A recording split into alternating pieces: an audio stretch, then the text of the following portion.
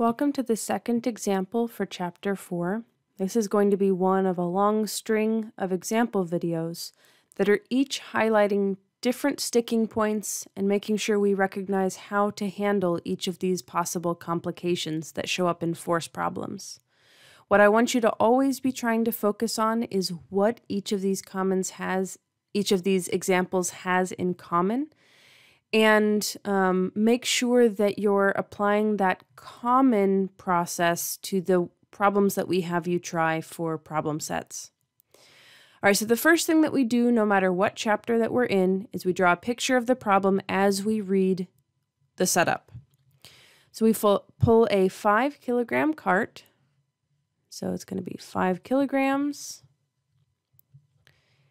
And we pull it along a frictionless table, so no friction to worry about here. We'll see it soon, but not in this problem.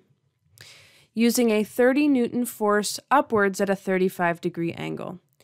Now, we had a picture of this in the slides, but that's what this would look like, 35 degrees up above the table, and the pull force, F pull, is 30 newtons. Now, the thing that we do with every single example problem that we come across in Chapter 4 and 5 is we draw a free body diagram also, even if we're not being asked to do it. So the free body diagram is going to help us keep track of all of the different vector arrows, and it's going to be the place where we make sure that we have all the forces involved. So let's start with the pull force. This pull force is 30 newtons. And as soon as we see a vector at an angle, we want to break it up into components.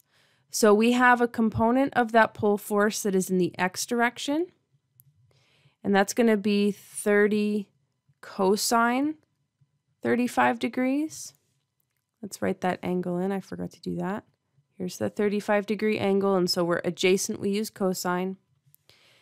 And then we also have a component that is vertical. It is the y component, and it's 30 sine 35 degrees. So also in this problem, because we're on the surface of Earth, we're going to have the force of gravity pointing straight down. And the key thing about gravity is we can always define it as mass times the acceleration of gravity, the same 9.8 g number that we learned back in Chapter 2. And because we are interacting with a surface, the table is a surface, and because it's a flat surface, perpendicular to that surface would be straight upwards. And so that straight upwards perpendicular force that's coming from a surface is called the normal force. So by definition, the word normal means perpendicular. And we only have a normal force when we have a surface perpendicular to the surface. Okay. So part A here is asking us to find the forward acceleration, AX. In that case, we're thinking about the x direction. So near the free body diagram, we can remind ourselves that the direction of acceleration is going to be our positive direction. So we're going to use Newton's second law, but we're going to use it specifically for the x direction, which I've already color-coded red, so I'll stick with that. And in that case, we look at our free body diagram, and we're looking for all of the arrows that point directly in the x direction, either directly left or directly right. In this example, there is only one of those forces. So the net force gets replaced with all of the forces that pointed in that direction.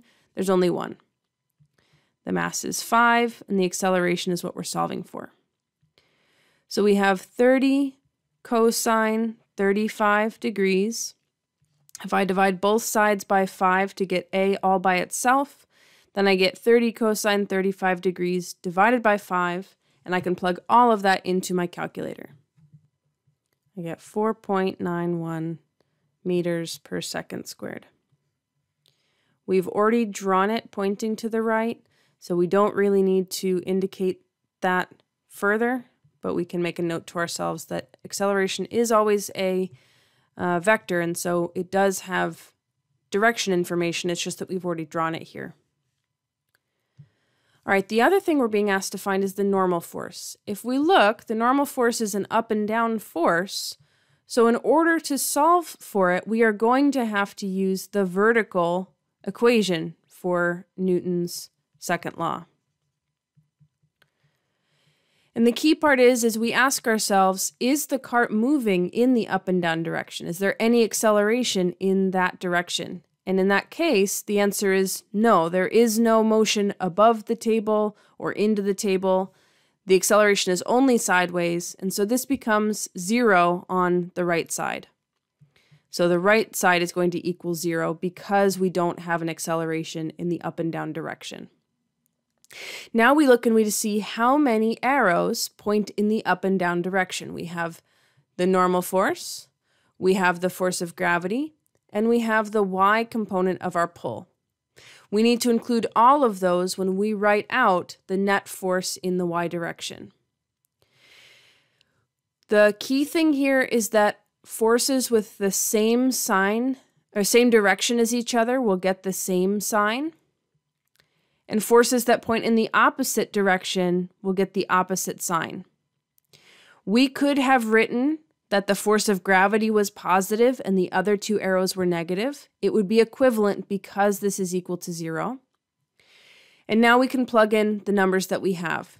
So the normal force, which is what we're solving for, plus 30 sine 35 degrees, minus, so mg is 5 times 9.8.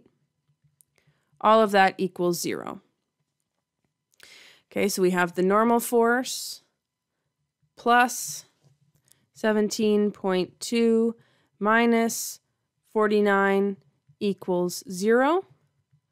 And so the normal force, when we solve for it, is going to equal 49 minus 17.2, which equals 31.8 newtons. Now notice in the very first full example from Chapter 4, the normal force is not equal to gravity. It is really important that we recognize that the normal force is not equivalent to gravity pointing in the opposite direction, even though a lot of students tend to get that into their head at some point in the semester, in the chapter, and I'm not quite sure why that happens, but we need to recognize that misconception immediately. It is already a different number in this very first example where we see it happen.